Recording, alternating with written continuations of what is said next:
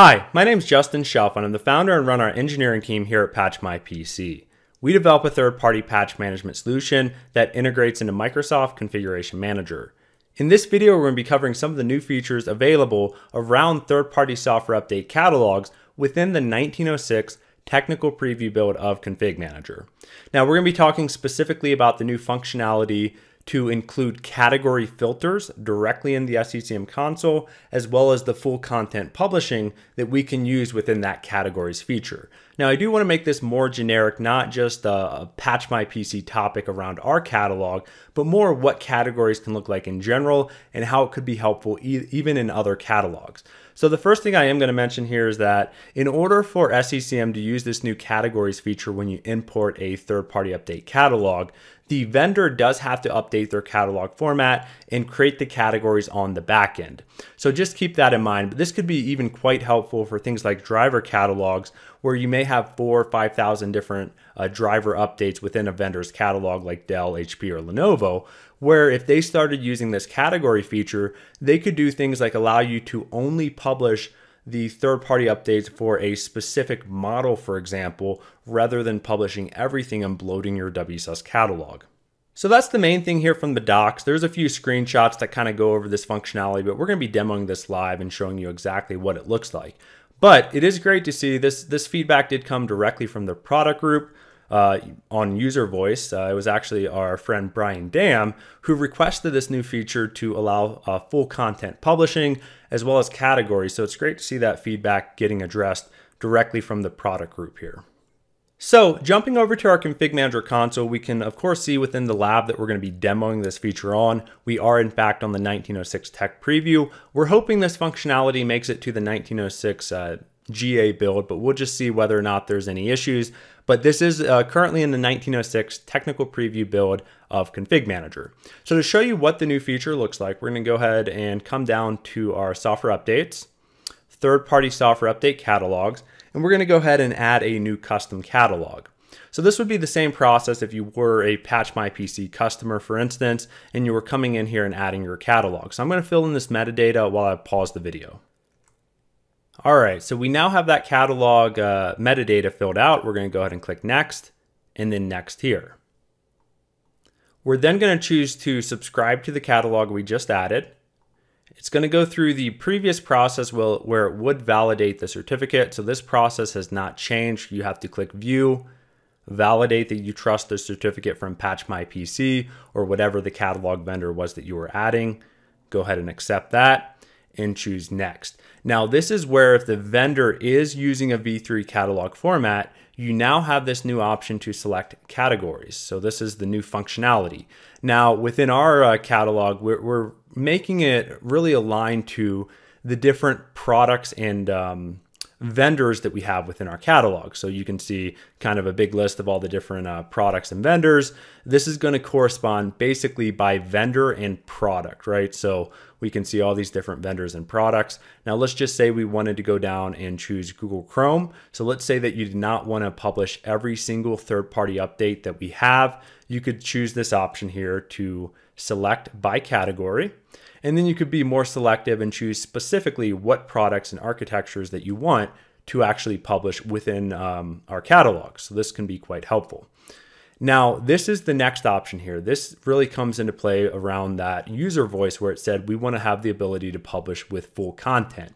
Now, the way it worked previously is it would publish every update within the catalog, but it would only publish the updates with metadata only. So that would actually cause a lot of confusion with our customers specifically, enough so that we had to create a specific article about metadata only updates. Basically what would happen is when the catalog published, they would come in, it would only be metadata. You could tell that by the blue icon here, and you couldn't actually use ADRs or right click and deploy it directly. You would instead have to right click that update and manually choose publish third-party update content. So this ended up being a bit of a problem where customers may get confused around this process. But now with this new functionality, you have this new option called stage content. What that essentially means is that for the categories that you've selected within a category or within a catalog, you can choose to also publish them using full content. So we can come here and select the products that we enabled for actually publishing to WSUS, but in addition to filtering to only those categories within this Stage Content tab, you can also choose whether or not you want to also automatically publish these categories with full content, meaning that you won't have to manually come back in and choose to publish content once the catalog actually syncs. So we'll do next on that. So we're going to say we only want to publish Google Chrome from Patch My PC, and we also want to automatically publish that content for Google Chrome with full content.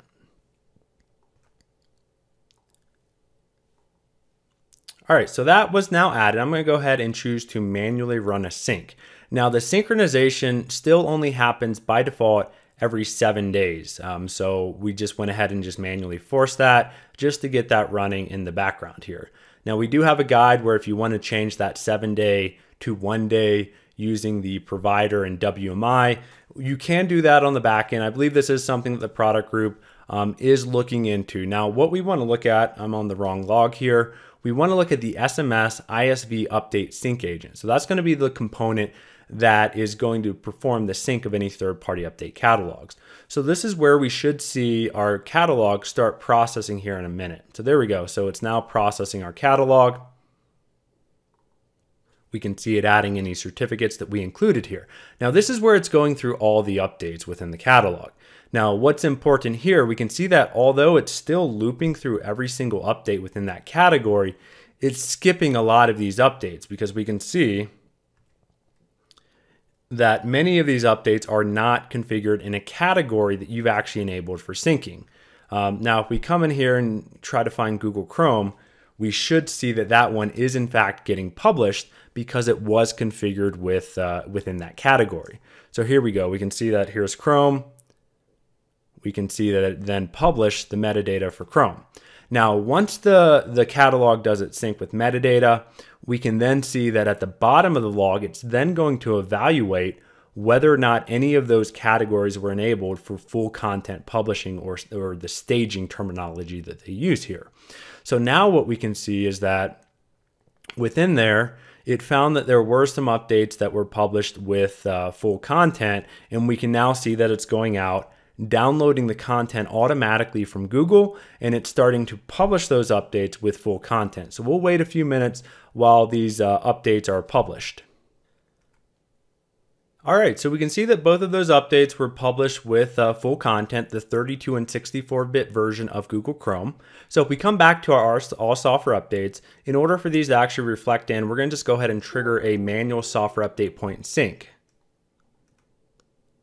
Now, normally this would probably just happen on an automated schedule, but just to speed up this synchronization, we're going to go ahead and run that. And then if you look at the wsyncmanager.log, we can see any new updates coming in. So here's that Chrome update for the 32 and 64-bit version of Google Chrome.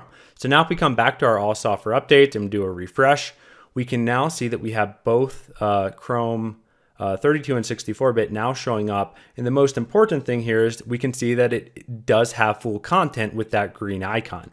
That means that it could be downloaded into a deployment package and then deployed automatically. So let's do one more refresh and just see if that deployed column changes to yes, because I do have an automatic deployment rule that was configured to automatically deploy Patch My PC updates. So we can see that full automation happened here because there's no longer metadata only when we use this categories feature that allows us to publish with full content. Now, this is an extremely helpful option. The lack of automation was a big reason why a lot of customers preferred to use our publishing tool versus SCCM because they always had to manually right-click and publish with metadata only. So with this new functionality, really, the key differences here, now that you can fully automate the deployment, this one will eventually go green once this goes into SCCM production, where you can now do full automation there. So the biggest change between the SCCM in-console publishing once this feature released and our own publishing service with regards to our Patch My PC catalog is going to be around customizations here, right? So things like turning off self-updates for products, enabling logging. This is going to be the key difference once this new functionality comes into SCCM, which is going to be a great step for those who may not care about all these actions like turning off self-updates, deleting shortcuts, custom scripts. If you're okay with just doing the default update process, this is going to be a good option now for possibly just using the SCCM in console publishing with some of these improvements around automation and categories. So that's pretty much all I had to cover here. I hope this video was helpful, and thank you for watching.